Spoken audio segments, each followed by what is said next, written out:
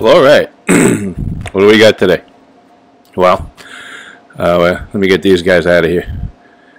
They're a little scared, actually. They're not used to sitting on top of synthetic stones. And that's what this video is about. These synthetic stones. That's right.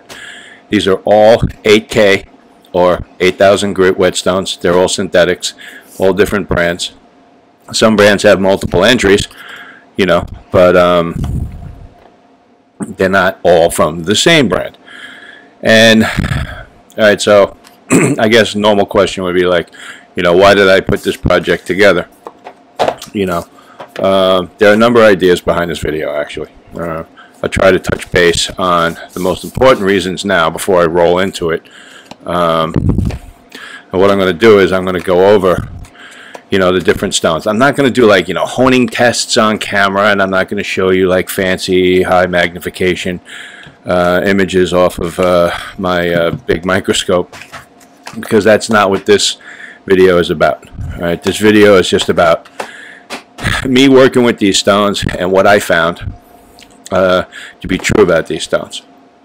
You know, I want to give new guys getting in a glimpse of the different assets and liabilities across a variety of brands and the different series of stones in some of those brands. You know, when I started honing, the info that was being shared in the forums didn't always ring true. It didn't seem to be on point. There were a lot of vague commentary. You know, there was the you know, but I keep going back to it, and I know it pisses people off, but I don't really care. You know, people, when I came around, were saying the Norton 8K is the best thing in the world, and can never open this box, man. It's like the biggest pain in the butt. Here you go, the Norton combo. They said this is all you need. That wasn't true, you know. And then when I would say that it isn't true, they get their panties in a bunch, and you either wind up blocked or kicked out of forums, or, you know, shunned because, you know, how dare you contradict the cognoscenti because they've done tests, and only their tests matter. Okay, which is like a load of bullshit. Anyway, another reason I'm doing this is to confirm some of what I knew about the stones already. Like this, right, Naniwa. This used to be called Superstone. Now it's called Sharpening Stone. This was like my second set of stones, was the Superstones.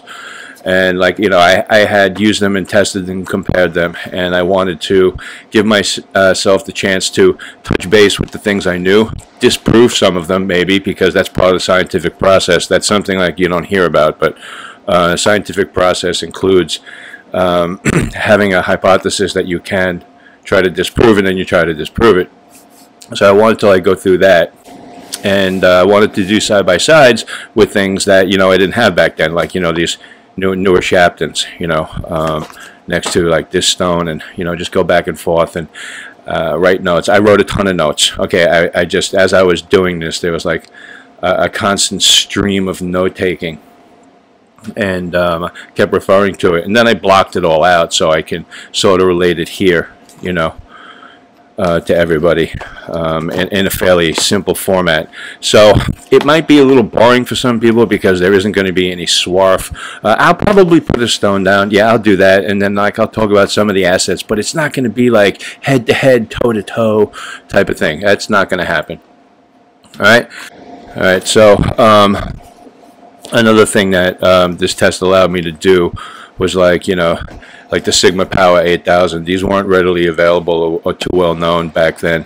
So back when, like, I was starting to buy my, you know, stones and get serious, and I wanted to compare it to, again, stones that I knew, you know, and then stones that I'm constantly using now. So I guess partly this video is about helping new guys learn a little bit about stones that you might not hear too much about, or you might not hear about them in a way that's, like, you know, verifiable or qualitative or quantitative, you know. And so my findings might be helpful. I'm going to try and share them the way I wish people would have been telling me back when I started, you know. I've never undertaken a project like this, so I don't know. Anyway, this time I sell this, I use this. You'll see in my findings, it's not on top of the pile, but it is a good stone, and I do love it.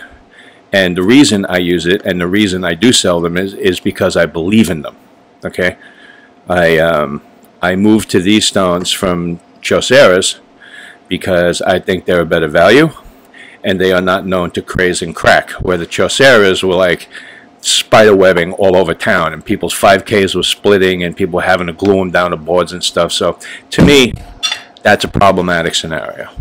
You know, the takeaway, you know, I'm going to discuss and show what I think are the major discerning assets and liabilities of each of these stones. You know, I've been working on this project with these 10 8Ks for literally over a year. Probably be good if I just gave you a brief sort of visual list of the stones, the 8Ks involved in this lovely project. All right, so the stones I chose. In no particular order, they just happen to be, you know, hanging out over here. So we have Shapton glass stones, right? I have two. There are two different 8,000 grit Shapton glass stones. One is HC, one is HR. The boxes look similar. There's no call out, but the serial numbers or the, you know, whatever model numbers are different. And I'll get into the whys and wherefores of that in a while. All right. I have also brought into this project the Naniwa Fuji, and this is a newer stone from Naniwa. Okay, so it's 8,000 there, and here's the Snow White Junpaku 8,000 grit. It's been around for a while. Magnesia bond stone. That's another one there. You already saw me, I think, pull this, move this around. This is the Norton combo. One side is 4,000, one side is 8,000. This is a USA 8,000 grit stone. This is not one of the current iterations where I don't know where they're made now. Mexico, Italy, something. There's some kind of crazy stuff. This is an older version.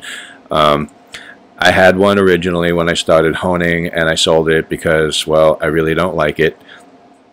It works, I just don't like it. Anyway, for the test last year, I located somebody who had an old one that he bought, like, you know, a long while ago, and he was willing to sell it to me. So when I got it, it was like completely crudded up. So I lapped it clean myself, so it would be a little presentable, and I could have faith that the surface was true and consistent, and it is. Anyway, so there's that. I'll put that over there. Then there's the sharpening stone from Naniwa, also previously known as a superstone. You know, very popular, very well known. Sigma Power 8,000, nice presentation. You know, looks like a magnesia bond or something, but I'm not convinced it is a magnesia bond. Nice, pretty metallic silver box. If that means anything, I don't know. So that's in there, and this was exciting for me. It took me like forever to get this. They're not as easy to get as one might think. They were out of stock everywhere, and I actually had somebody do me a major favor and locate one, and it just took him time to get to it and then send it to me, but I did put good time in on it. All right, so I'm going to cover that one also, obviously, because it's here on the bench. And okay, stone you don't hear about too much in razor circles. That's the King. You know, I think they call it a G1. Yeah, it's G1 right there. 8K. This is an older series. The King waterstones were very early on with synthetic stones of the modern age. Okay, and they were real game changers back when they came out. And this is the 8K in that series. And then there's this one, right? The Kitayama. All right, there's the Kitayama AK 8,000. They don't come like this. I put cashew on the back of this to protect this stampage. And man, this was like 15 coats, maybe more, to get that done. But anyway, so there you have it. 1, 2, 3, 4, 5, 6, 7, 8, 9. Oh, yes, the last one. I forgot. The Shapton Pro, or the Kuramaku. This is the Japanese non-export version. I tested these against the U.S. versions, and they're identical. Anyway, There you go, 10 stones. That's it. And now we're going to jump into the process. All right, so the process. What was my testing regimen? How did I, work with the stones to determine, the hierarchy of, which one's better or whatever for me. So I stuck to 2 razors, all right? That limited a lot of variables. 2 different grinds, 2 different types of steel, very markedly different. One is a Greaves, one is a gold dollar, all right? The Greaves, I'm not going to get into too much here because it's in another video that I'm working on. So I'm going to move that out. This is the gold dollar. And so I stuck with them, and I did my best to do all of my honing cycles exactly the same way. All right. So all of my stones, every time I hone, I didn't bring it out, but I have a Starrett straight edge. It's, whatever, 0.001% perfectly true or something. It's got a really good rep. And I use that to check for flatness when I'm lapping. So throughout everything, I constantly checked all of my stones to make sure they were true. All right. When I needed to flatten, I would flatten them with the Atoma for 140 400X plates that I use, and then I would dress the surfaces down with 400X wet dry paper to remove any anomalous scratches and distractions on the surface, so everything was like cool. Now I normally don't do that when I'm honing every day, but for the purpose of this this test, this project, I wanted everything to be like very consistent. So I always use the same wet dry. I always use the same Atomas. I always use the same razors and the same hones. And basically my baseline edge, right, was established on both razors with my Shapton Pros, the 1.5K and then the 5K. All right. And in order for each cycle, what I would do is I would drag. I don't even know if there's any marks left because I had to lap everything and redo it. I think this is the edge. You probably can't see it really, but there are some marks in here. I would drag the edge in through here. People say, kill it on glass. You don't need to kill edges on glass, and I didn't really need to kill it on the stone. I did it for the sake of proofing my process. All right, I felt it added a certain layer of validity and credibility to the test. When you drag over glass, all you do is you roll the edge over. This actually grinds it off. And then when you go to set the bevel again, you are forced to actually produce a brand new fresh bevel. All right, so I did the slice thing to kill it on the corner, go to 1.5K, establish my bevel, and then the 5K to get to semi-finished mid-range, get set up for the 8K. I use my microscope to preview my bevels to make sure that everything was consistent. I had set up a control group razor. There's another gold dollar that I work on. So I would, I got this set up to absolutely drop dead perfect for shaving. And I didn't shave with it, I didn't do anything with it. I just put it on the side, and before I went through a cycle, I would take this edge, view it on the scope, take this edge, view it on a scope, and then go back and to make sure that I was looking at the same level of polish, the same lack of striations, and the same exact look. All right.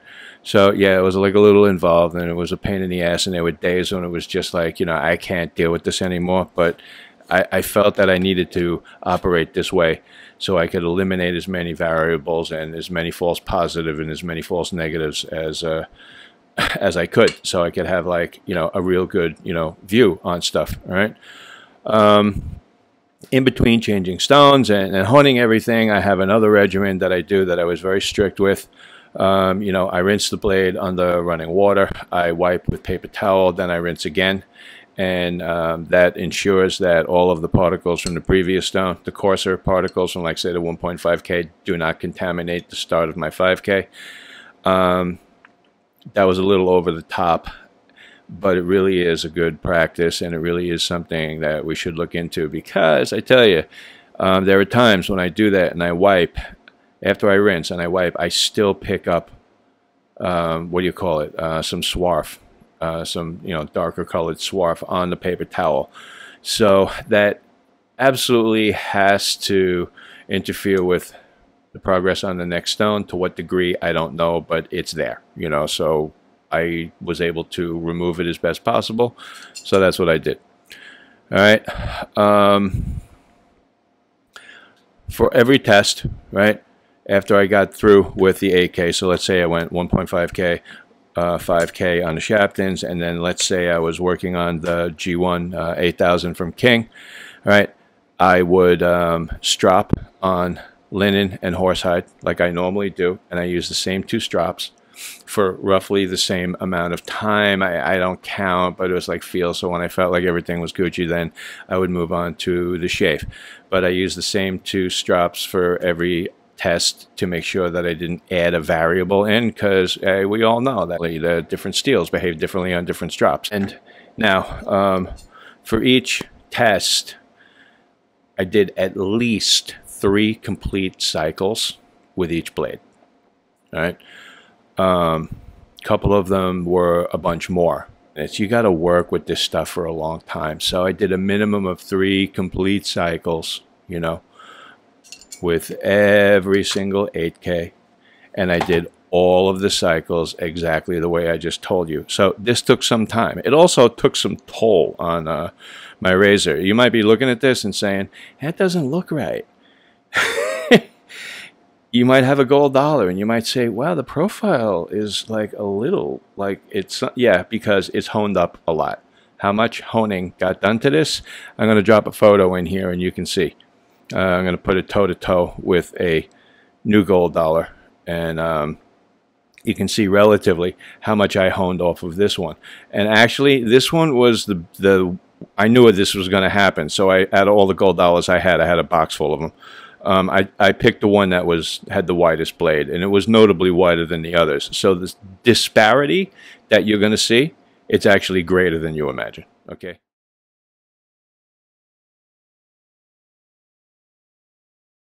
Okay. Anyway, so there's that, and this type of this approach to this test was also complemented with me using the same exact brush and the same exact soap for every single test.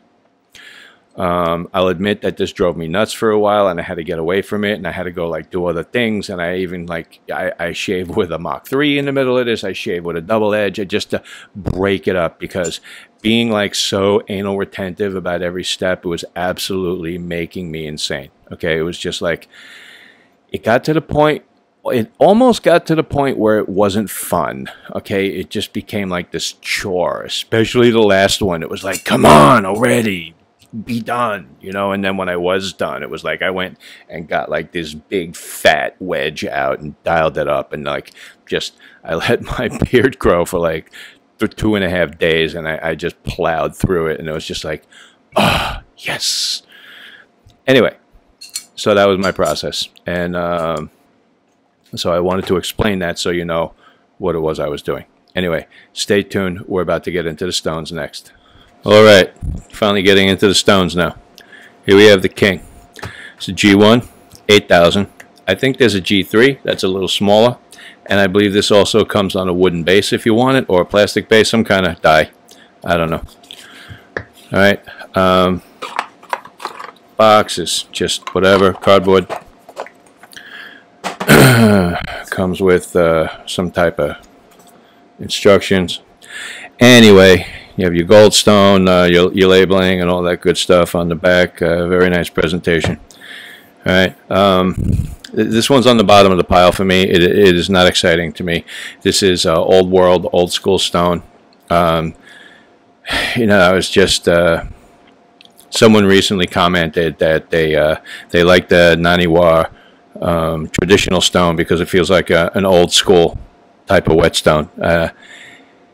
I don't like that type of stone. That's first, so that's why this gets pushed down first out of the gate. I don't like them. It's a soaker, you know.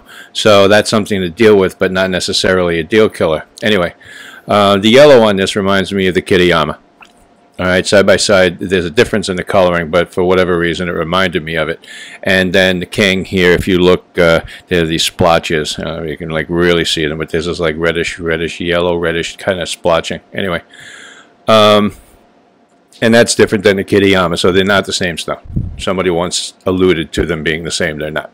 Anyway, this was seriously not flat when I got it. I mean, just, you know, putting a straight edge on it, even like not a great one, showed that it was like way out of flat. So it took some lapping, but it was pretty easy, and it's soft. You can't like mark it with your nail. It's not soft like that, but it laps easy. So, you know, it's a hard stone, but it's soft in that regard. All right, especially after you soak it, and you do need to soak these. All right. When these are dry, this has a chalky feeling like the Kitayama does. And you kind of get that feeling still, even though it's soaked. But when it's soaked, it feels a lot smoother. All right, in the beginning, I soaked it a little bit, and, you know, I put it in a tub. I put it under running water. It's not good to run water directly on the water stone. It's better to get a tub and then soak it. What happens is when water is coming out of the faucet and hitting directly, when you're done, you'll see like a darker area.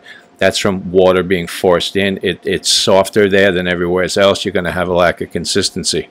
Anyway, I think you need to soak a minimum of 15 minutes with this stone. I would actually suggest going a bit longer. My initial soak wasn't good at all. It was way too short, and the feel was bumpy and gravelly. Then 15-20 minutes into it, it was better. And side by side with the Kitayama felt a lot smoother to me. Anyway, I don't like to soak stones for like a half an hour. That's just like annoying to me, you know. But if you have to do it, you have to do it. After honing, I looked at the striations on the bevel, you know, and they were more pronounced. They were deeper. The grooves were wider. All right, that I'm trying to emulate a groove here, and the shadows were darker, so they appeared to be deeper. So I'm thinking that this is not as fine as the other stones in the testing. All right, the Norton and the Kitayama both did a better job than this one. The bevels look better on those stones, and you know, I tried to shave off this stone. As I mentioned, I did all shave testing, and I could not finish the shaves off this stone. It did not fly for me.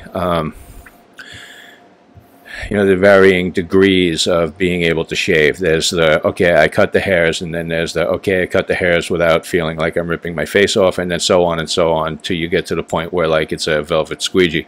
Okay, this is way down at the bottom of that list. Not my thing.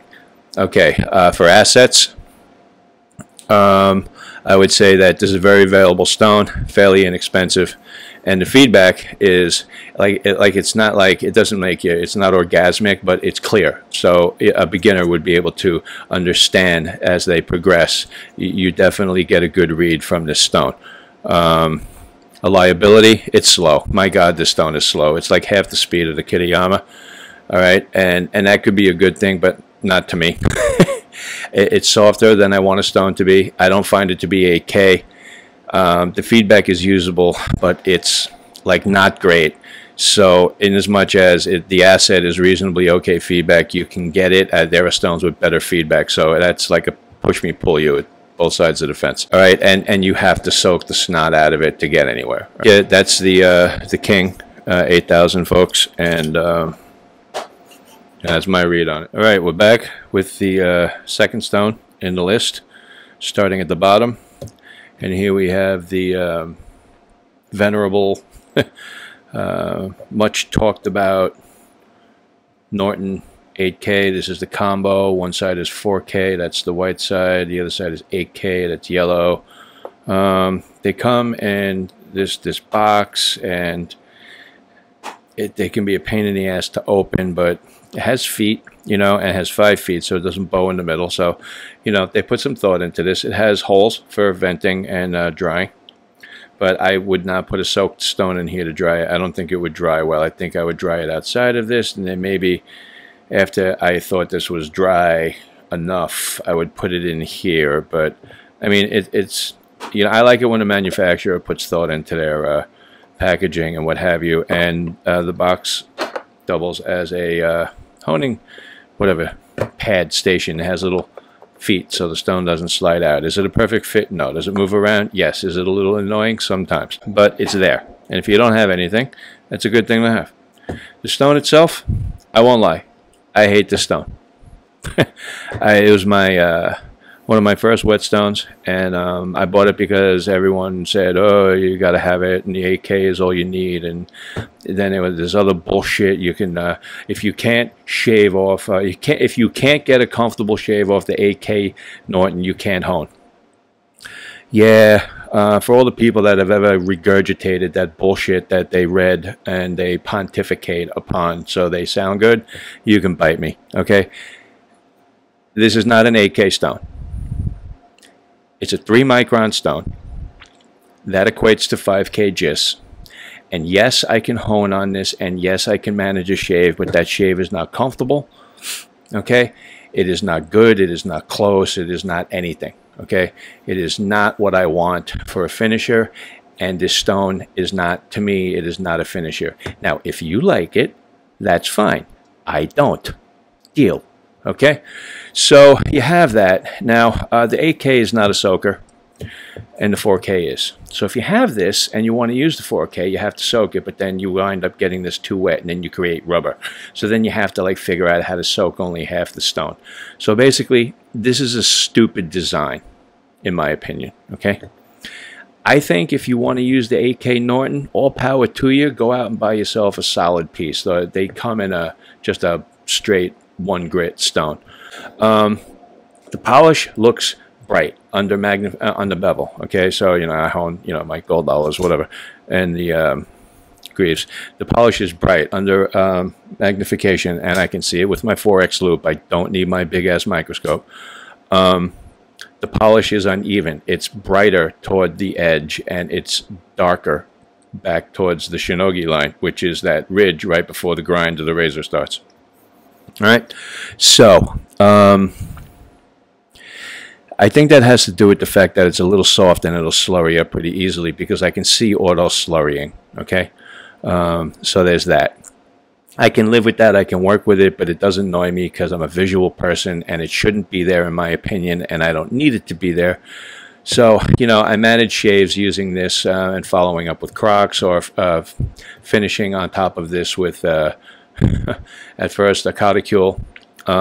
Actually, I wound up at one point using a Naniwa 8K Superstone after this, and I put them side by side, and I found that I go from here to there, and the other stone was finer. And yeah, I got into arguments, and people just, everybody knew everything, and I was new, and I couldn't possibly, what could I know, you know? Asshats. I found the documentation from Norton. Okay, I found the book with the micron reading in it, and I'm going to drop it in right here.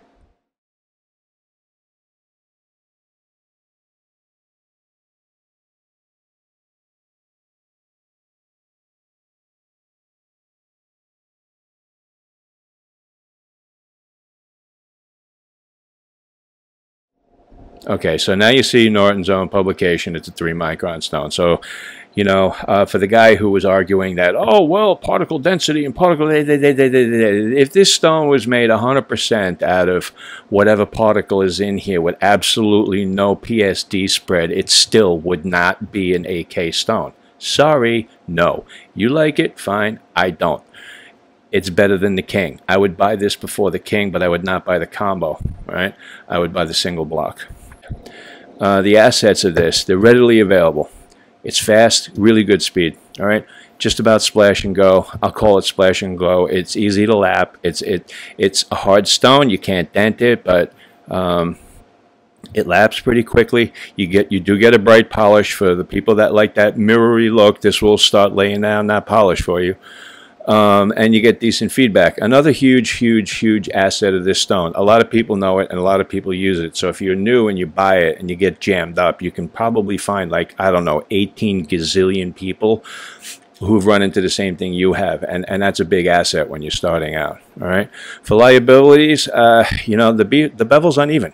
You know, and it's like, it's something I identified right away early on. I discussed this at length with, you know, people in Europe, and they saw the same thing I was seeing. And whether or not it matters at the end of the day, who knows? But I like an even polish, so there's that. It's not 8K, so that's an issue to me, because why are you calling it an 8K if it's not an 8K? It's a combo stone, but I'm talking about the 8K. USA version here, but what you buy today is probably going to be different than this. All right, moving on to the next stone now. Okay, we're up to the third stone, and this one is Kitayama. Comes in a simple box that's very reminiscent of the boxes that natural whetstones are sold in. I've been told that these come from Imanishi Stone Shop. I'm not really sure about that, but if that is the case, then for sure this box probably is one of the ones from their stone inventory that they use for their regular tenantry. Anyway, this one arrived very flat. Lapping it to dead flat was easy. If you look at the stone up close, there's some gray and black and some sort of earth tone flecks going on in here, where the king had like a red thing going on. So this has those types of flecks. Initially, I soaked the stone for what I was told, 15-20 minutes, and you know, compared to the Norton AK, it felt softer and a little bit drier and smooth, but it didn't have that slippery, sort of lubricated, plasticky kind of feeling that the Norton has. It didn't have that rubbery thing, okay?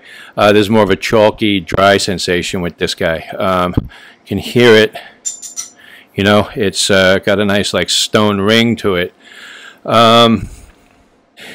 People were selling these as 10 and 12K stones, and I would, like, read, well, it's an 8K stone, but it hones like a 10K, which, that, and I think you could probably find those words still on the internet if you look around long and hard enough. And when you step back and look at those words, you realize just like how stupid a claim that is. All right, but basically what it comes down to is, like, I think Imanishi is, if he makes this, is out of the picture here. That's just marketing people trying to move these stones to unsuspecting people. It's an 8K stone. It's not a 10K stone. It's not a 12K stone. It was never going to be either of those two things, because simply it's a freaking 8K stone. All right. But anyway, so the hone, initially I had to reconsider my initial soaking time, because my first attempts, it didn't work out. So I'd be like honing, and I would feel like this bumpy thing, and anyway, so I put it in for like 30 minutes, and that was helpful. But I get to that story like a little more completely in a second. I just want to talk about the haze. The polish on the bevel was hazier than it was with the Norton, and under the scope, the polish was even, unlike the way the Norton was uneven, okay? But I was noticing that there was noticeable microchipping in the greaves. Excuse me, not in the greaves. In the gold dollar, but the greaves was not chipping, all right?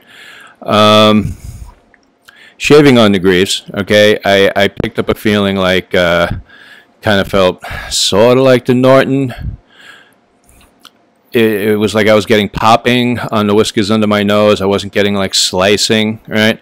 The gold dollar, it kept having this chipping thing, so I was unable to like really complete a shave test with that, and this was bothering me. So what I did was I let it soak for like, I don't know, 30, 40 minutes, maybe 45 minutes. All right, and then automatically out of the gate, the feedback got a lot better. There was no chipping, all right, and the shaves on the greaves from that was a bit better also. So basically, like with this stone, I went through 3 full cycles and had like not tolerable, but I was able to shave with the greaves and not with the gold dollar. And then I came back and did another 3. Might have even have been 3 or 4, maybe even more sessions after that, because I was kind of bugged with that chipping thing, and I just wanted to make sure I had ironed it out. But the shaves were smoother overall, and the edges looked finer, the striations looked finer. Under the scope, everything looked a whole lot better, and that was all a direct result of having soaked this for more than the 15 to 20 minutes initially.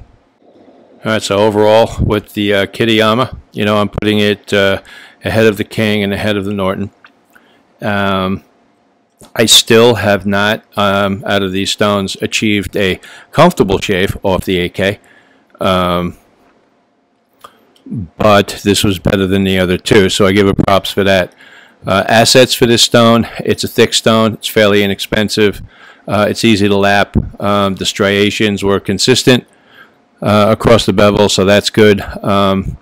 It's a yellow color, so are the other two, and this was actually an asset for them also, but it's not that it's all that special. Most finer grit stones tend to be a brighter color, but you get to see all your swarf, and that can be a good tell.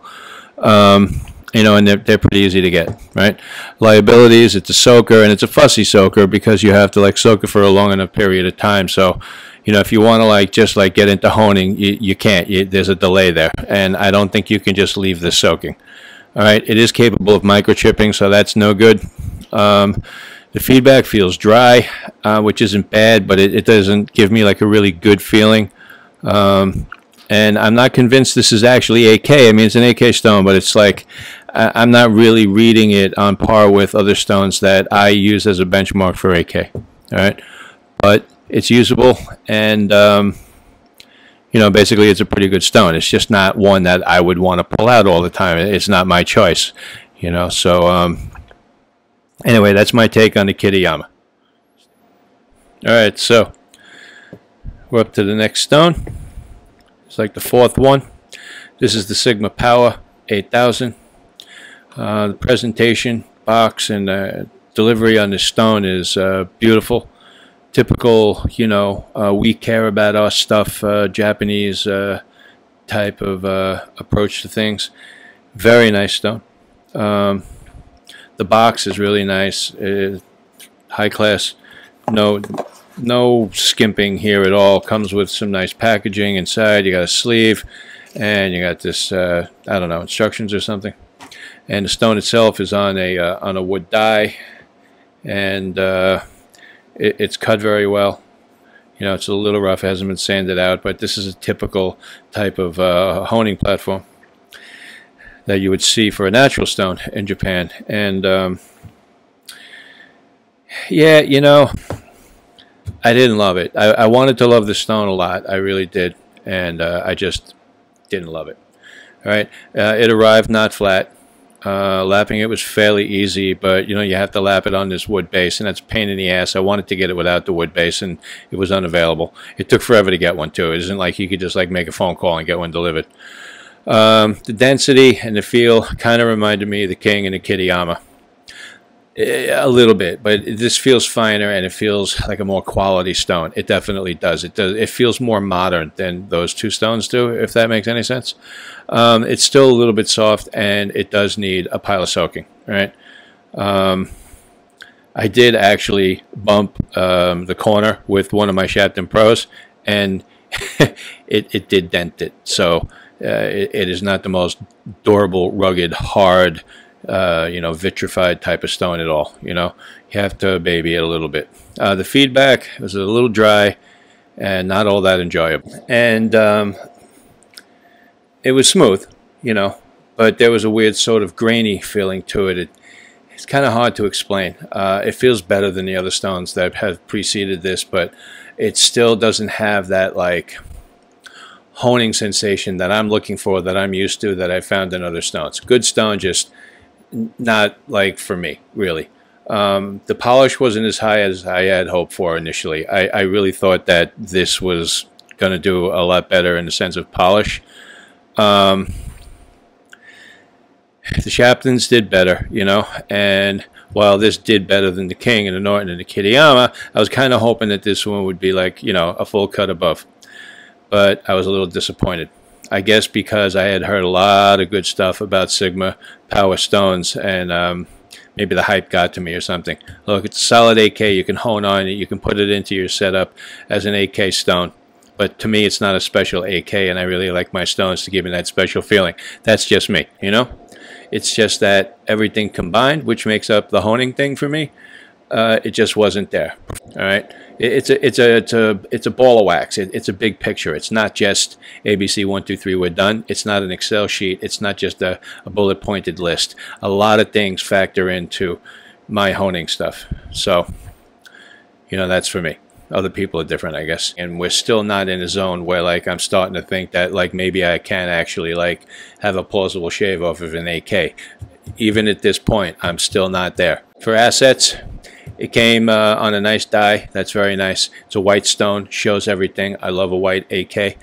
It's lightweight, not too difficult to deal with, and it wasn't too expensive either. All right, so that's good. Liabilities, it's a soaker. It's a little softer, and, you know, it's not all that fine. You know, out of the stones thus far, I would pick this over the other ones in a heartbeat. You know, I really would. Anyway, so that's my take on the Sigma Power, and stay tuned for the next stone.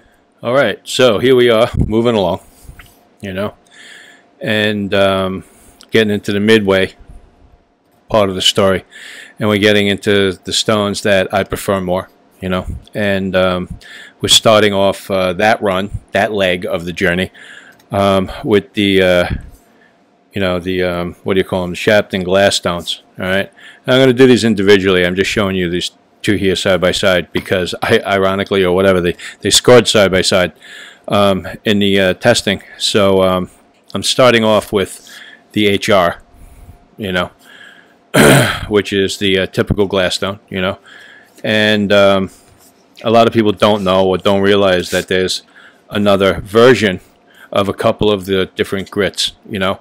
I forget exactly which ones they are, to be honest. I can't remember. But the 8000s, there's an HR and an HC.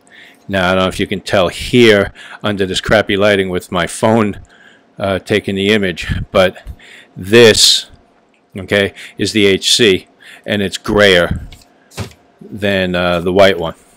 And I have a photo showing that, and I'm going to drop it in right here.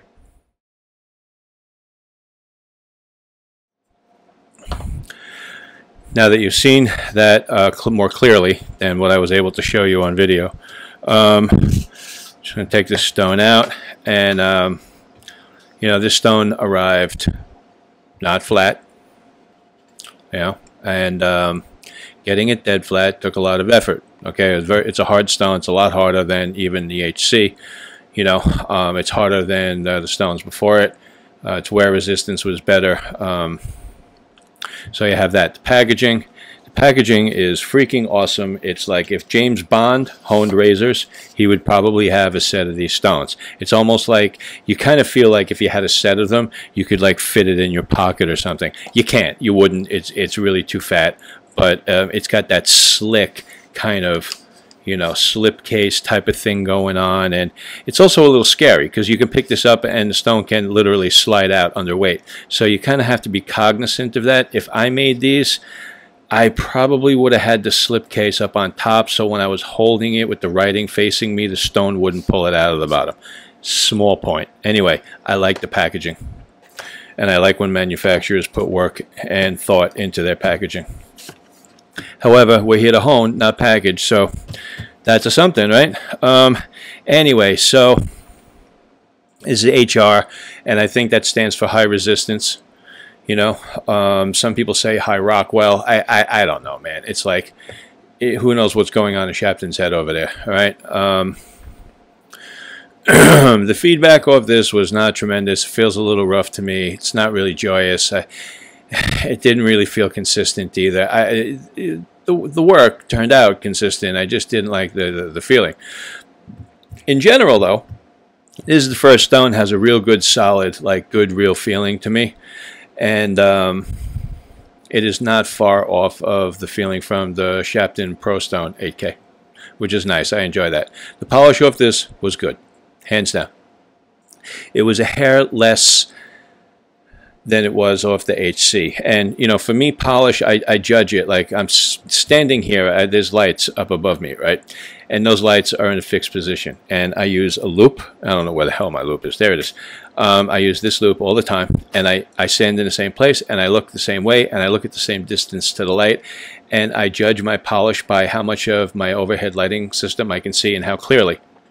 So if I can like see the whole bulb, like I can almost read the writing on the bulb, then yeah, that's really high. And then anything less than that in varying degrees is, well, less than that. And you know, just kind of figure it out as I go along. The shaves off this was smoother than I expected. All right, I had a mixture of popping and slicing. First time, okay, pop, slice, pop, slice. There was more popping, but there was some slicing, okay? So I have to say this was a barely tolerable AK. I'm not going to say it was a comfortable shave. It was not. It was not a close shave. It was not a wonderful shave. It is not something that I would look to for a daily shaving experience. But this stone here and this line of 10 stones makes the new mark, okay? And at this point, you know, I was like, up until this point, I was kind of really getting sick and tired of shaving off those edges, and it was driving me nuts. Now here, it was just like a breath of fresh air. I was actually, you know, feeling that slicing thing and no tugging, and that was good. I have to say a couple of things. Okay, so you're looking at the stone, you're like, what's going on? Okay, so you see this translucent section, that's glass. That's why they call them glass stones. They put the binder on glass. So this little thin strip is your binder, you know, and, you know, I'll be honest, I kind of feel gypped, I kind of feel cheated, because, like, here's a pro stone. This is all stone. You know, this is like 15 millimeters of abrasive. This is 5. Now, I hone a lot. That means a lot to me, okay? And it's on glass. Whose bright idea was it to put abrasive stone on glass? I got stones all around. It's in a sink. It's wet. My hands are slippery. It's like it's asking for a disaster to happen. I could see myself slipping, dropping this. Just recently, I dropped my Atoma and I crashed my AK Pro Stone. If I would have done that with this, I would shatter it and it would be done. It's over. Sayonara. Okay. The Shapton Pro, I was able to like lap out the grief, but this, if I hit the back, forget about it. So I kind of feel that the glass is dumb, and I get it. It's glass, so it's easy to make flat. So the flat glass is going to keep the stone flatter. It's going to stop it from warping. So I understand that, but couldn't you find another material? I don't know, aluminum, something. I don't know. Maybe just give me 15 millimeters of stone like you did with the Pro Stone. I would dig that. I kind of enjoyed honing on this. It's true, splash and go. It's true, you know. And put a little water down on it. Okay, it's white, so you know, no swarf, all swarf shows rather. So, you know, the assets. It's lightweight. It's a white stone, shows all the swarf. It's fast, very fast stone. Consistent bevels, good polish. The glass might help this, you know, not warp, but I guess it's a liability. But to me, it's excuse me. I guess that's an asset, but to me, it's a liability. I wasn't really excited about the feedback on the liability side. The feedback was like, glass breaks, so there's that. So glass can be on either side of that fence. You don't get a lot of stone. I think that's bogus. It was delivered very unflat. That was annoying as hell. I lost a lot of stone flattening it off, and there wasn't a lot to start off with, so that really ticked me off. And actually, both sides of the stone look really dirty, and I think it has something to do with the box, the ink from the, I don't know, man. But whatever, the sides were really dirty. So that was aggravating. How do you clean that up? You can't really lap glass. I had to go in there with sandpaper and whatever. But yeah, the feedback, man. See, all right, now here it's a little better than it has been for me in the past. So maybe I've been like a little harsh on it, but now there it goes again. It's like, I don't know.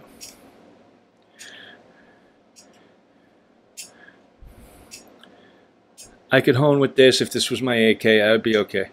Actually, the feedback here right now feels better than it has been any other single time I've honed on it. And like, I think the last time I honed on it was like in February. So go figure. I don't know. I still feel a little bit of that like not smooth feeling in there, but I don't know. That's the HR. The HC was a lot better. So anyway, see, it's always good to keep testing. Sometimes stones just have to wear down a lot. Then all of a sudden your feedback is like awesome, you know. And as much as I've gone through 3 cycles with each of these stones, sometimes going through 20 cycles might bring you where you got to be.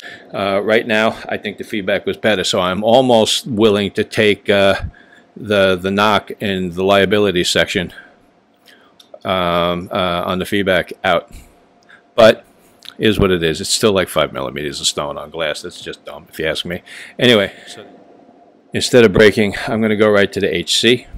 The HC version of the 8000 glass stone, simply because it is natural to do so. They're kissing cousins, the HR and the HC, and distributors can never really give you a clear answer on what the difference is, and they'll talk about, you know, like polish on high carbon, or, you know, people who want a higher polish should go with HC than HR, and like, who doesn't want a higher polish? Does someone actually come in the store and say, I want an 8000 with less polish? You know, so all of that is just bullshit. All right, it's marketing crap. All right, the stone was not flat on arrival, but it was close, and making it dead flat was a piece of cake. So initially, I thought the stone was softer. All right, totally splash and go, no soaking. Even though it's gray, it's basically white. The gray makes it ugly, but you still see all of your swarf right away. Maybe you see more in the pure white, but this was still, I guess, I don't know, white enough. And even though that I felt it was softer, it didn't feel like all that much softer, but that softness was there. In general, the feeling is smooth. A little dry, maybe a little dry, sure.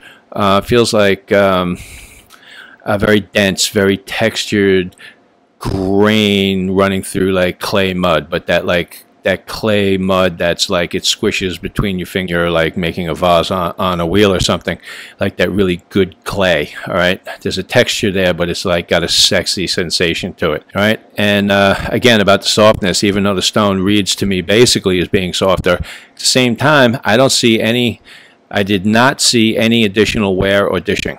Okay, so I don't understand that. So maybe it's softer, but the wear resistance is better. Maybe the abrasive is a little bit harder or something, or maybe there's more of it. I really don't understand, because they don't tell us. More natural and less fake, all right, than the other stones that have come before it, especially like the Norton, which was like terrible. This has a little bit more natural feeling than all of them, including the HR.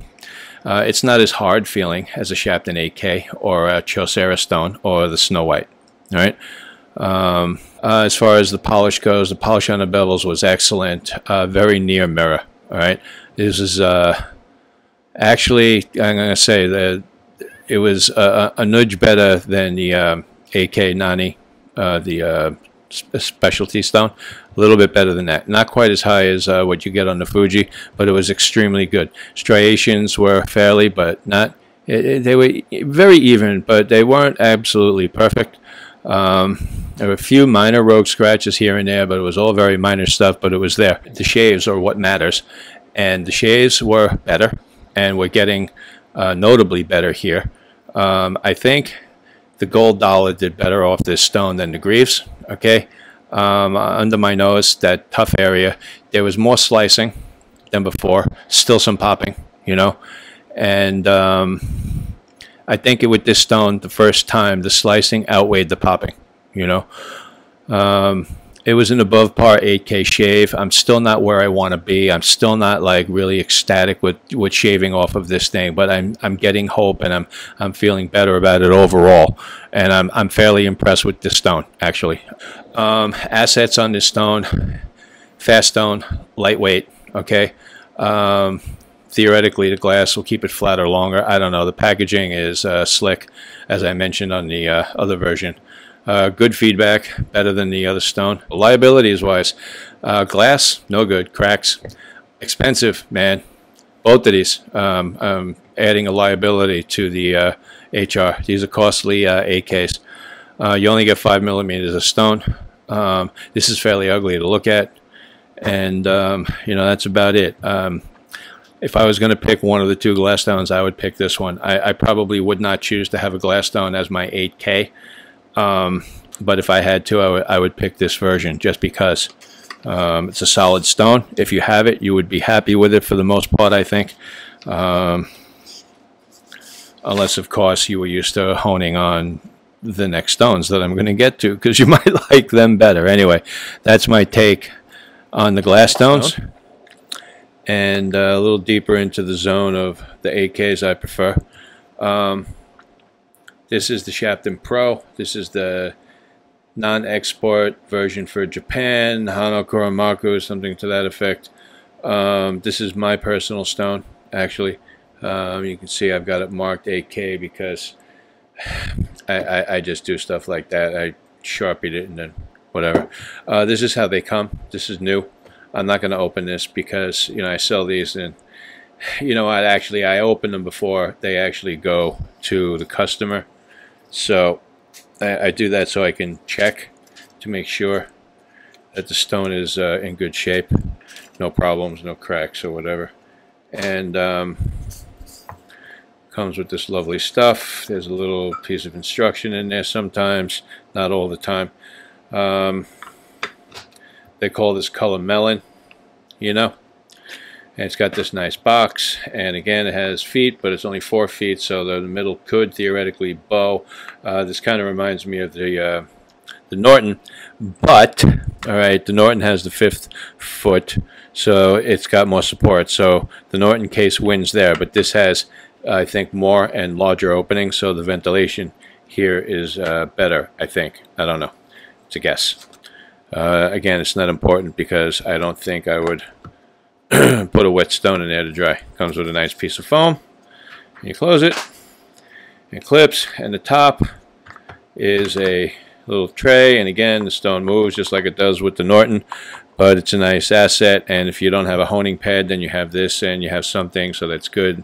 And like I've said repeatedly, I like it when a manufacturer puts thought into their packaging. They're thinking about the customer, their needs, and that's always a good sign. Anyway, this is my personal version. This is the one I use on a regular basis. I don't often hone on 8K, so this stone looks pretty unscathed. But when I do use an 8K, this would be the first one I grab. 8K is not a finish for me. So when I'm honing, I have, if I'm going to use synths, I have a 1.5K Shapton Pro, I have a 5K Shapton Pro, and then I have this. Most of the time, it's going to be the first 2 stones. Only when I want to do a little more synthetic refinement, I'll go to 8K. It just makes my JNAP progression a little simpler, easier. I prefer to just use the first 2 synths though, but this is an 8K topic, and I do have one, I do use one, so that's there. It's a great stone. It is totally splash and go. I really like this stone because it's a workhorse. It is not the finest 8K out of the ones that I'm testing. It's a good stone. You know, I like it. The feedback is good. All right. It's smooth, but there is a feeling there that lets me know what's going on. I find this to be better feedback than what I get with the glass stones. I think mostly I score this higher though because I got a full stone. I think the HC is comparable to the Shapton Pro, but I prefer the Shapton Pro, this stone, because it's a full-size stone. All right. Go back and forth. Maybe the HC has a slightly more mirrored polish. I would have to sit down and really scope that out. The mirror off of this is very good. It's not absolutely like the brightest of all of them. To be completely honest, the Naniwa Superstone puts a brighter polish, a clearer polish on the bevel than this does. This is still the stone I use on a regular basis. I prefer the feedback. I prefer the harder. I prefer that vitrified feel. I love the feedback here more. The Naniwa is a little more muted. I rated the Naniwa higher because it's theoretically a higher performing stone. This stone, these stones come mostly flat, and you still have to lap them dead flat, and they are hard, so it takes some effort, you know. True Splash and Go, like I said before, it literally feels like you're working on a very thick, hard, dense ceramic plate. It's got that kind of feel, but this texture, so it's not like dead glass kind of feeling. It's a good live stone. under the scope, you know, bevels and edges, they look like most excellent. All the striations are lined up like wonderfully. Very, very few, if any, distractions. Like no rogues at all. Everything was like going like tin soldiers. I love that about these stones. Theoretically, you know, subjectively, the striations look thinner, closer together, and less deep than the stones before it, except for maybe the HC. Hard to say, you know. I really like honing on this stone, and I've been using them for a bunch of years, and I moved to these stones from Choceras, so that should tell you something. I love my Choceras, but they prove to have too many liabilities. This stone gets, well, all of my pro stones, they get used a lot. This one doesn't get used as much as the others, but they get wet and dry, wet and dry, wet and dry, and none of them ever craze, and none of them ever crack, you know. So I really enjoy that level of security that I get from using these. That level of confidence is worth its weight in gold. When I put a stone on the windowsill to dry, I don't want to have to worry about whether or not I'm going to pick it up and see like spider veins in it. Very good feedback, very good feeling. Overall, the shaves were very good off this stone. Very, very good. All the Shaptons, you know, did very good for shave testing for the most part. With this one, I kind of feel like I was moving definitely a little further into the direction of like what I'm looking for, like my refinement process, you know, to give me. All right. I would not say the shave off of this was a comfortable or a good shave. Okay. It was better than the rest so far. I'm developing more hope. There was more slicing. There was still popping. Okay, but there was more slicing here, and again, it's very close to what I was getting with the HC, so it's kind of, you know, got to keep that comparison going there. All right, but I got a plausible shave from here, plausible shave in the sense that, you know, I was taking hair off my face, there was no tugging, and I was getting more slicing than there was popping. You know, still not where I want it to be, but definitely an improvement over some of the earlier stones. So that part is good. Assets with this stone, it's harder, and I love that. Okay, splash and go, definitely an excellent thing. Very, very, very consistent bevels. That means my next step is going to be a lot easier. Okay, and I'm not going to wind up with some weirdness. The lack of rogue scratches is a huge deal for me. That means my polish is going to go down like sweet and solid and be awesome. All right. And like I said, the polish was bright. Could be brighter, but it was still bright. Was it brighter than the HR? Nah, I don't know. I just know that it's not as bright as the Superstone. So I'll say that. Liabilities, you know, yeah, it's a 15K, it's a 15 millimeter stone. So, you know, there's that. It's thicker than a glass stone, but it's not as thick as, like, you know, the specialty stone that you're about to see in the next segment. It's a little more expensive, but, you know, and perhaps it's not quite 8K in the scheme of things. The greenish color, I think it hides some swarf, so that's something to consider. But overall, out of all the stones that are in this pile today, I would probably grab this 8K first, because I like the way the stone feels. I'm used to using the Pro Stones, and it gives me the feedback and the sensation that I'm looking for, and that's a huge concern for me. All right, so anyway, that's my take on the Shapton Pro 8K.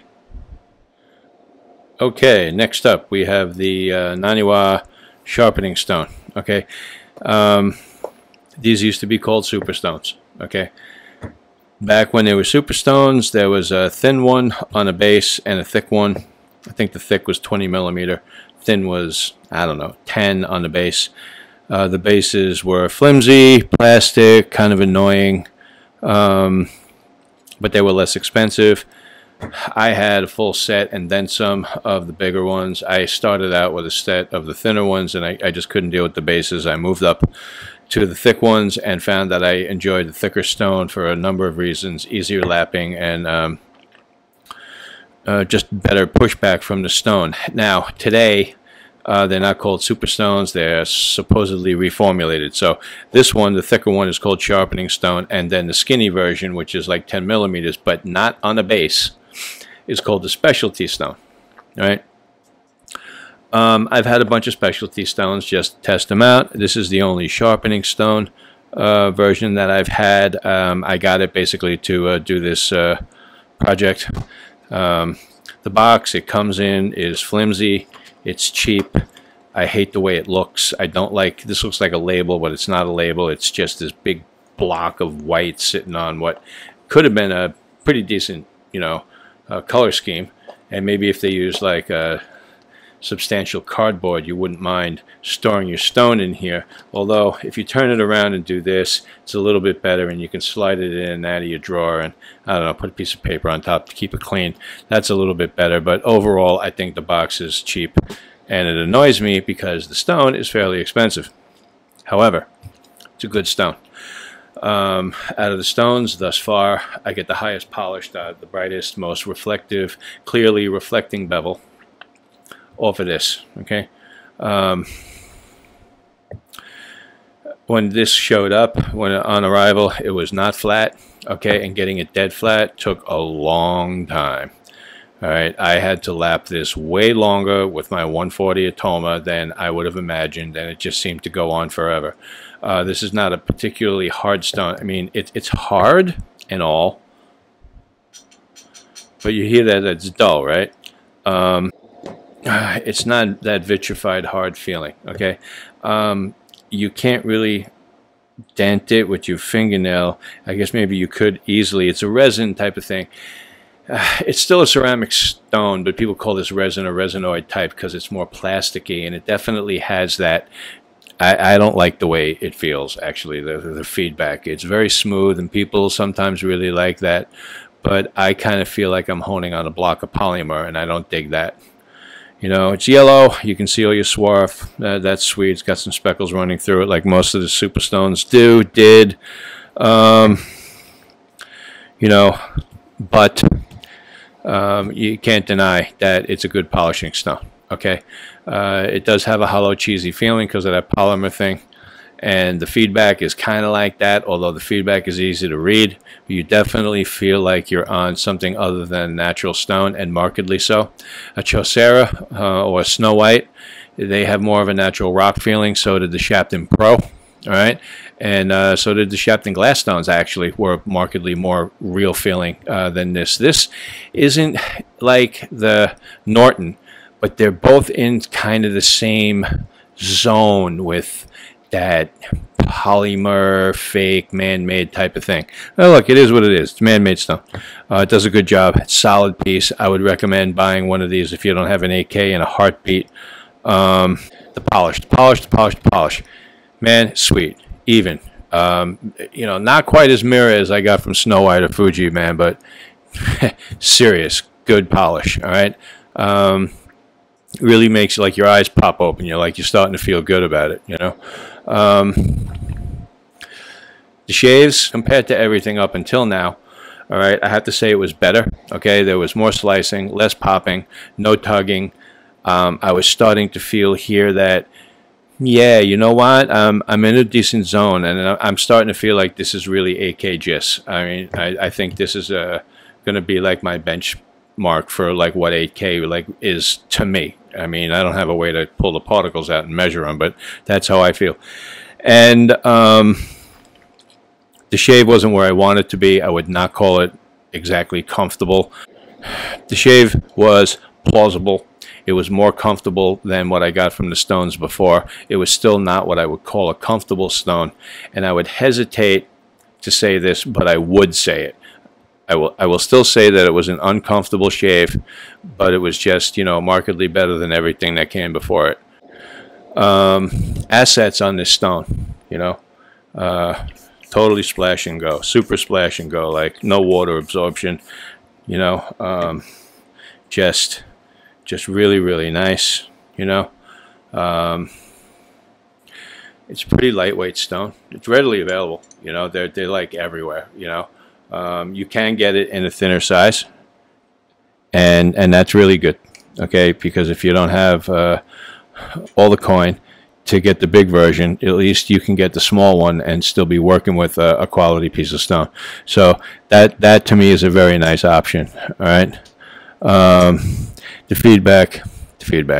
All right, we're going into liabilities. It's a little softer, and it feels a little fake and very unflat out of the box. And the box was cheap garbage. And that may sound like I'm being hard on the stone, but when you start spending money on stuff and you're like, you know, you want to like look at the whole picture, like what's the value, what are you getting for your investment? Hands down, it's a solid stone. You know, I would recommend Superstones, sharpening stones, specialty stones. I recommend them in a minute. Okay, bang for your buck wise, I think this is a good system to be in. I still prefer the Shapton Pro system.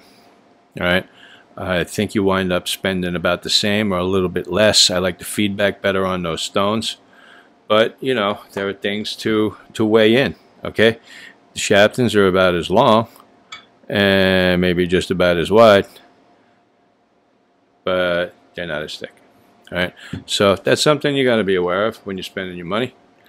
To me, Shaptons are still a better deal because I like honing on them more. But I just want to say it is a solid stone. It's a solid AK. Can't go wrong buying this. Can't go wrong using it.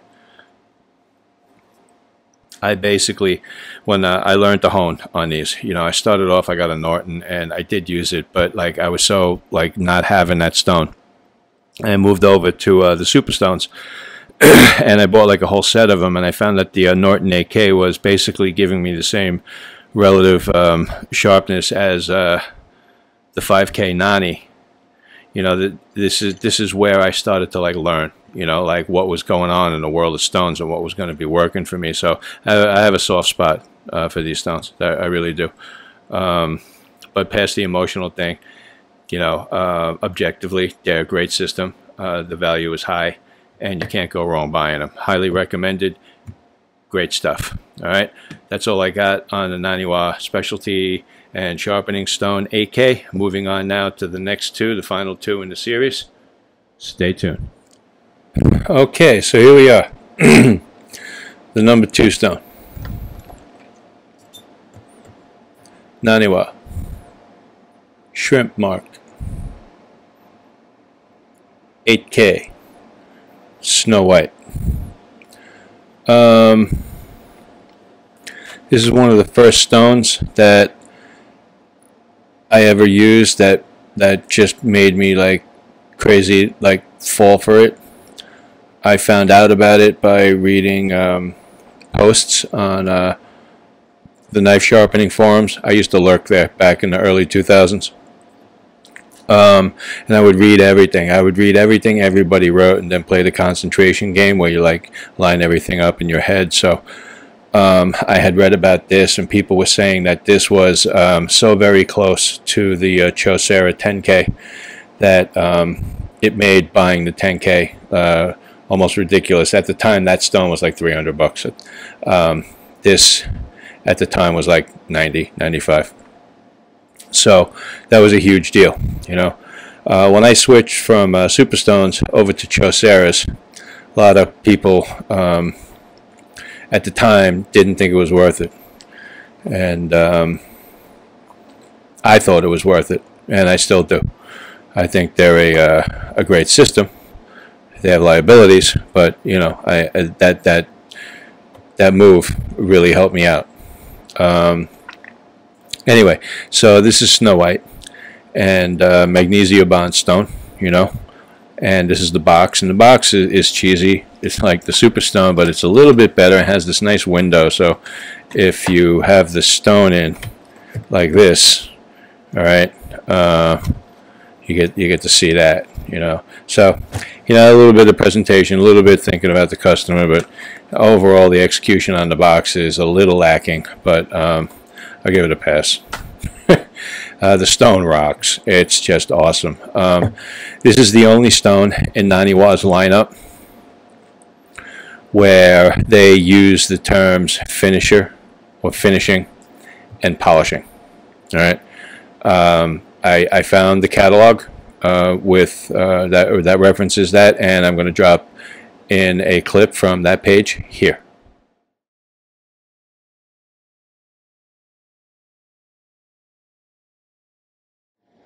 So you got to figure, if Naniwa is saying that, you know, this is a polisher and this is a finisher, and even the 10K Chosera didn't say that, right? You got to figure that they felt it was really special. I started using this and immediately benched anything else that I had at the time that was 8K. You know, the polish off this is crazy good, you know. When it arrived, I remember vividly, it was pretty flat, but not dead flat, and making it dead flat, that was work, because it's a hard stone. Some effort was required, for sure.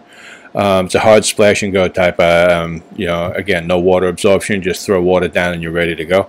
It is significantly thicker than a Shapton Pro AK, so it has that advantage. It's more expensive than a Shapton Pro AK, but not so much more expensive where it's like your eyebrow goes up, but it costs more money, usually. The feedback on this is smoother than the Shapton, okay? And how do I say it? This has the same sort of hardness sensation, but it doesn't have that vitrified, glassy feeling. Again, it's you have almost that same pitch, but this is a little duller than the Shapton, and you just get a better feedback off of it, and it might be like splitting hairs there, but those little tiny incremental bumps up in performance add up to a lot to me, you know. The stone is all white and it shows every bit of swarf instantly. If I come to this stone from a 5K and I get heavy swarf, I know I blew the 5K work and I got to go back. When I move from 5K to this, I should have almost no swarf. There'll be like a little tiny gray trail. That's like something, okay? That's fine. I'm talking about, like, you know, you get like a black pencil line of swarf, no good, okay? And this stone lets you know, like, no joke, you screwed up. Like, boom, it lets you know that there's no like, oh, well, is it maybe? No.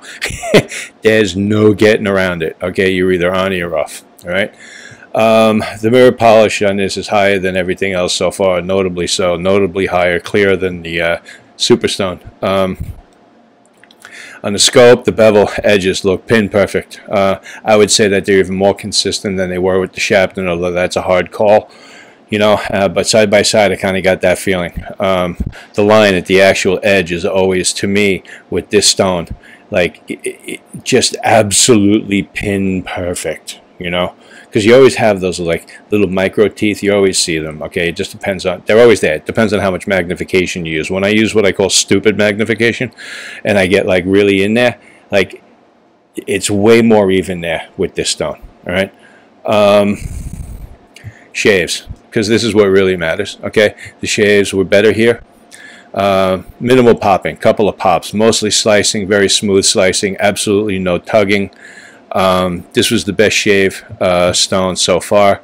I didn't get BBS, no, it's not like that, and but it was tolerable, and I think I've moved into a comfortable zone, but it's just barely comfortable, so I hesitate to say that shaving off of this is a comfortable shave.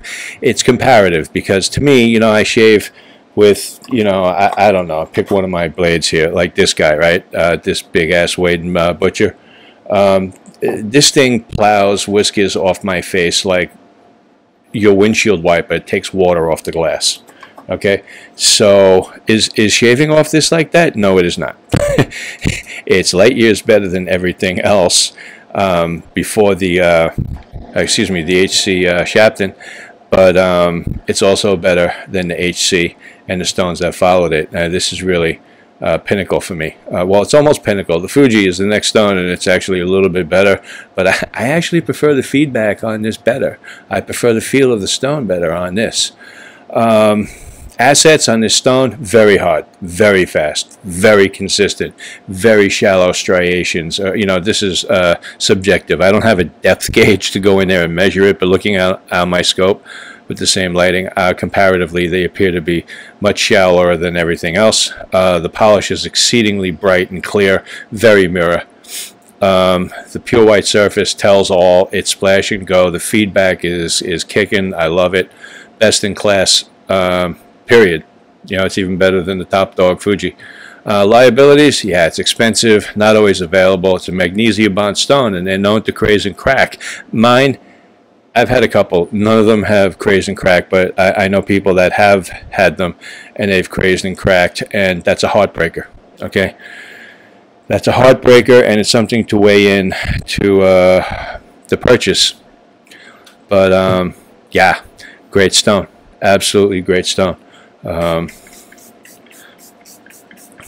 There's another white stone that was erroneously reported by some hone guru as being the replacement for Snow White, the reformulation. Okay, that was like the worst information to ever come out of that guy's mouth, and there's been a lot of bad information come out of that guy's mouth. Anyway, with Snow White is still being made. It has not been reformulated. The white stone in question was actually, I believe, the traditional stone. It's the 8K out of there. And people were buying them and being like, oh, these Snow Whites, they suck. And I'm like, that's not a Snow White. Nobody listened to me. It's like a thing with this milieu that we're in. It's like, I'm saying that's not Snow White, and they're like, oh, but this guy who knows everything, he says, yeah, he's an asshat, and he's like, you can tell the guy's lying because his jaw is moving. I love honing on this stone. I have sold it and bought it back. It's really the only like stone like that. I mean, I bought the 8K Super Stone replacement for the video, but I'm not going to keep that. This I'm going to keep. All right. And I almost want to buy another one just to have the backup. And I know that's sick, right? But especially since I don't use 8Ks. But that's how good I feel about this stone. So that's it. That's all I got on this.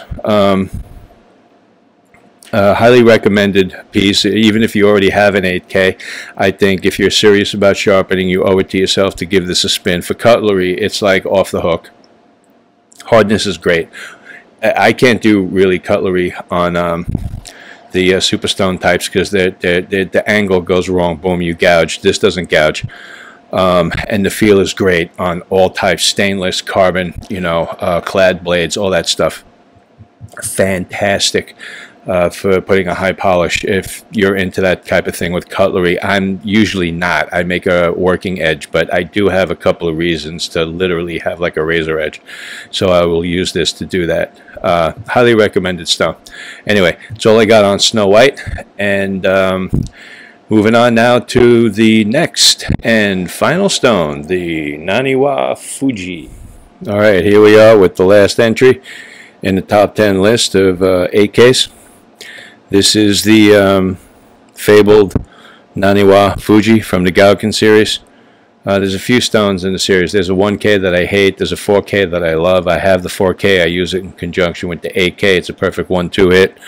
But this is about this stone, the 8K, so I'll stick to that bit of story. Anyway, this is the box it comes in. It's a typical box, a little flimsy. You could put one side inside the other and make a decent tray, but yeah, that could be better. Overall, you know, great stone. You know, when it showed up, it was pretty flat, not dead flat, but I could have honed on it. Getting it perfectly flat was fairly easy. It's a hard stone, but it seems to blend traits of like the Superstone and Chaucer in a way. I don't know. That's my take on it. If you listen to it, it's dull. You know, it doesn't have that ring. So in a way, it kind of has the feeling of the sharpening stone, specialty stone, you know, the old super stones. It kind of has a little bit of that plasticky feel to it, you know. It's not as dense as a Chaucer or the Snow White, but it's not as resiny feeling as the Superstone type of stone either. There is a little bit of a hollow feeling to it like I get with the sharpening stone. But it's a little different too. It's kind of like a blend of those two types of things, which maybe is what they were trying to do. I don't know. The feedback is super smooth. It's like being on a 10K or a 12K. The polish is way high. It's like super mirror, okay? And on a scope, the strio are just so impressively even. It's just drop dead gorgeous. All right, the shaves. You know, what matters. Sheffield was like there was no popping. Okay, none. All right. There was a hint of popping with the gold dollar. Overall, I'd say the shaves are okay. I could shave off this reasonably comfortably. It would not be as close a shave as I'm used to. There was no tugging. There was no real irritation of any type. It didn't feel like super duper smooth, but I wasn't like, you know, I wasn't in pain. There was no like red skin. There was none of that other stuff. So basically, putting this on top of the pile, okay, for overall sharpening, you know, performance. All right. It's the finest AK I have. It's marginal compared to the Snow White, okay, and I prefer the feedback on the Snow White. And this stone actually comes to me because of my love for the Snow White. A friend of mine in Japan who goes to Kazuro Kai every year, and he's really close to all those guys that win all those awards with those crazy wood shavings that are like, you know, transparent. He came back from that particular event and said, Keith, you got to try the stone. The stone just beat out Snow White. I couldn't believe it, but you know, this guy pulled off like a 2-micron shaving using the stone, and it's just like, wow, you got to try it. So he sent me this one. This is it, you know, and I've been using it. Now, I don't use AKs a lot, so when I do use it, it's just like, it's so impressive. I can actually basically use this as a finisher. The edge is still lacking to me, but I can say that it's not uncomfortable. You know, I wish it was closer, but I'm not getting irritation. And, you know, so that's why I have it on top of the pile, right? I prefer the feedback on Snow White. So I'm actually going to pull out Snow White first because I never finish on AK. It's a finisher. I can use it as a sort of an interim finisher. If I just was in a rush, I could do that. But I can do that with Snow White too. To some degree, this is a little bit more so, but the Snow White has a better feedback and a better feel to me, so I'm inclined to grab that first, you know. So I went like the second round with this after I did the typical 3 cycles with both blades, you know. So I had like 6 full shaves in on this, and I had been working the stones using the 1.5K Shapton and then the what do you call it? The 5K Shapton and coming to 8K. So that was my baseline. So now that I had my read, you know, with that progression, I wanted to do a little bit of a change for this stone because, you know, the Fuji is like a sister stone to the Hayabusa, which is the Falcon Hayabusa. It's another one of the stones in the Gauken series, and I find it to be a perfect setup for this. So what I did was I went 1.5K Shapton, then I went to the Falcon, and then I came to this. And I honestly, I have to tell you, like in each instance, you know, it's really hard to like sort of, you know, remember what a polish was, but the polish from that progression reflected more detail and crisper outlines than anything else. Okay. The shaves, you know, kind of pretty much free of distraction. It's not, that edge is not what I want. Okay, I want the next level always, you know, but the resulting sharpness off this stone is absolutely amazing to me. That like a stone sold as an 8K can you know, perform that well. The feedback is very smooth. There's enough of a underlying granularity that diminishes as you progress, that you can read it. It's a little quiet and a little subtle, all right? So someone just starting out might have a difficult time picking up on that. You know, sometimes people say, well, I don't think this is for beginners. I don't know what's for beginners and what's for old-timers. But I think somebody who doesn't have a lot of experience would probably have some difficulties at first reading the feedback from this stone when you compare it to one of the options that preceded this. That's all right? Just kind of trying to make it clear, that's all. Assets on this stone, fast. Okay, it's fast like Snow White, maybe faster. Decent feedback, but, you know, not outstanding, but it is decent, you know. It's just very subtle. All right, it's stupid fine, and it's like crazy consistent. You know, it would be, I think it would be hard for Naniwa to outdo this stone. anything 8K. I don't know what they would do. You know, I would have to hone the razor for me. Liabilities, it's expensive. Okay. Another liability is it feels a little fake because it has that like resiny type of thing going on. It's uncommon. You're not going to find a lot of people who can talk with you about this if you run into a situation. And a liability. To achieve max, I kind of feel like you absolutely need to set it up with the 4K Falcon. So that's like an added expense. So if you wanted to put this into your system and you wanted this to reach max, and max means you have to use the Falcon, you have to buy another stone. That's a bit of a distraction because now you're running into some money. It's an 8K that I routinely sells for over $100. You don't need to spend that kind of money on a stone like this. I happen to enjoy having different stones and stuff, so I don't look at it like I'm investing this so I can hone. I can hone without this. I bought this as extra. You know, it's fun for me.